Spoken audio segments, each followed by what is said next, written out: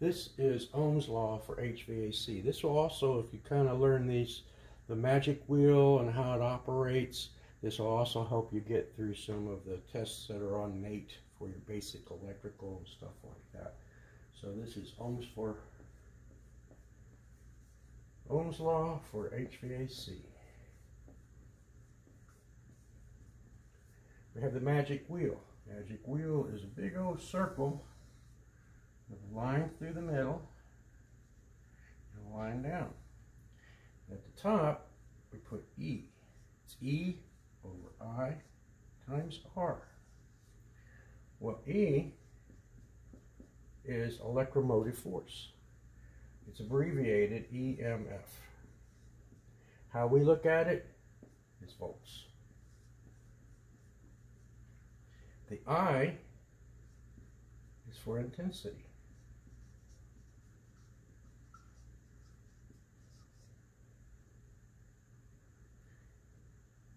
I think I spelled that wrong. Anyway, and it's measured in amps. And the R is resistance.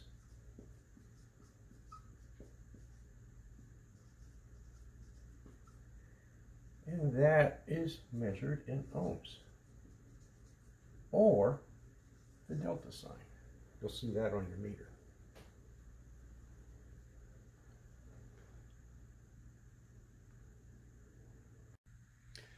Okay, here I've put the magic wheels over to the side. When you're looking at like your NATE exam or basic electrical exam, you're going to see the E over I times R. And just know that it means volts, amps, and ohms. That's what we deal with in HVAC. There's three basic formulas that we deal with when we're dealing with the magic wheel. And the first one here is going to be E, which means volts. And that's going to be I times R. Or it's going to be amps times the resistance. Got it? Not a problem. Now we're going to look for intensity, or amps.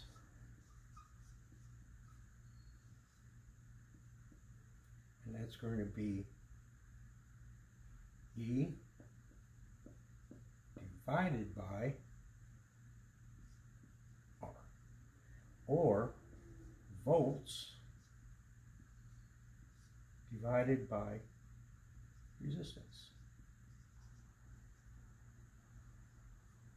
Okay, now we're going to come down here to our R, which is ohms.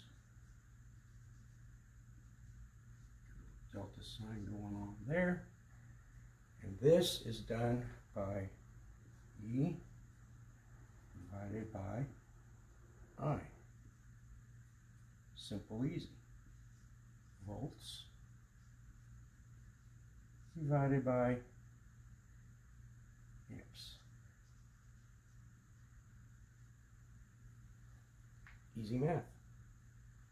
Three basic. There's others.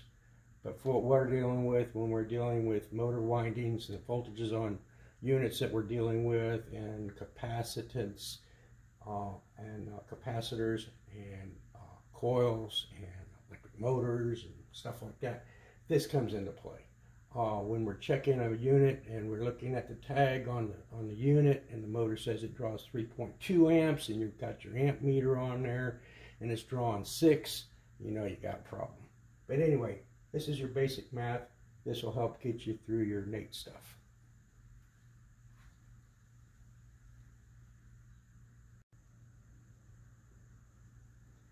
In HVAC, when we're talking about volts, we're talking about volts that is feeding our units. Normally on residential, they're 240 volt, 230 volt, 240 volt units. Normally it'll be 208, 230. On your small commercial, could be 3-phase. We could deal with 460 volt units, 3-phase. 120 volt units, which would be your small furnaces and that sort of thing. That's the volts that we'd be dealing with. Now the amps that we're dealing with would be like if you look at your nameplate and you checking out your motor, and like I said, you know, you're drawing 3 amps on your, or your motor's supposed to be drawing like 3 amps and you're drawing 8. You know there's a problem. You could either have a bad capacitor, then you go ahead and check your capacitor, and or you check the windings in your motor. You know what your voltage is. You know what your amperage was supposed to be, so you got to check your resistance in your motor winding, and you probably get close.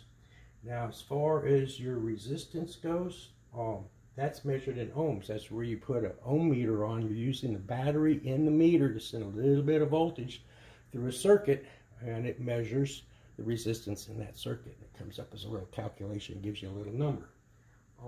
Very basic, easy stuff. There is 3 types of ohms or resistance that we deal with. One is pure resistance.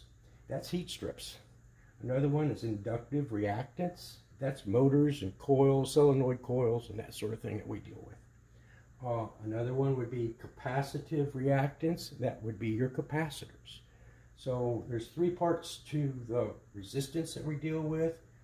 We have 1 or 2 parts for your amps and your volts.